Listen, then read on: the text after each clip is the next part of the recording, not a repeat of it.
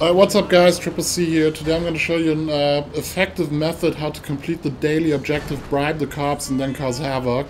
The thing with daily objectives is you always win 25 grand for completing them. This one cost you 5,000 to call Lester already. So if we call him to have the cops turn a blind eye, we're down 5 grand. And on this one I see a lot of people just running around like crazy, shooting their RPGs, wasting a lot of money, maybe even more money that they earn from it. So what triggers the completion of this objective is actually you just gotta destroy 10 cars, that's it. You don't have to kill anybody, you don't have to do anything except destroying 10 cars.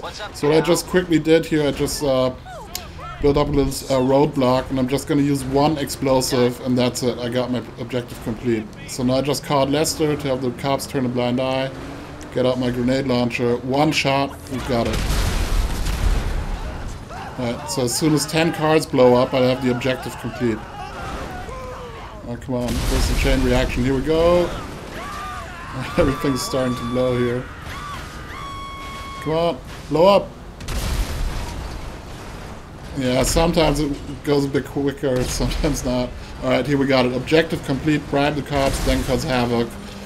Real easy to do, don't waste a lot of money on this, just blow up 10 cars, you're good. Alright, safe, I'm out, peace!